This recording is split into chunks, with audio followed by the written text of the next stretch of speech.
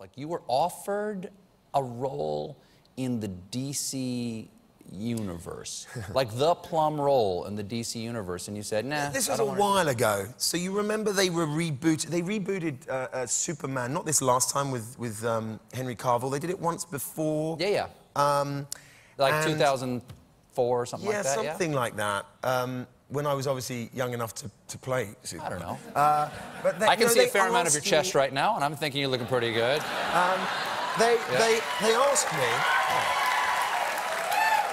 And, No. Ratings, my friend, ratings. So I was approached, and at the time, I don't know, I just didn't float my boat, you know? I was like, I just didn't really want to go there.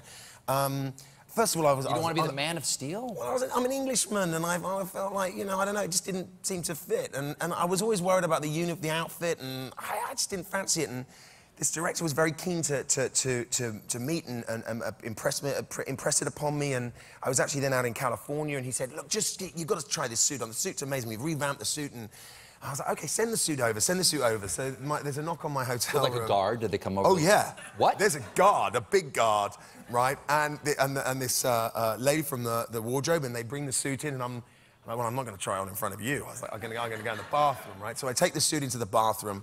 Suddenly I'm putting it on, and then I look round, and I'm in the mirror, and suddenly I'm Superman, right? I thought this... And the music kind of comes in, so I'm right?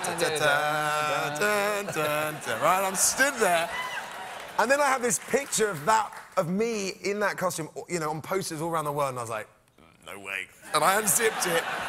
But I was Superman. Did you take a selfie or anything like that? No, it's in there. I was Superman for 2 minutes. That's enough. Well, speaking of 2 minutes, we're going to take a 2-minute break. Can you stick around? Sure. All right, we'll be right back with more Jude Law.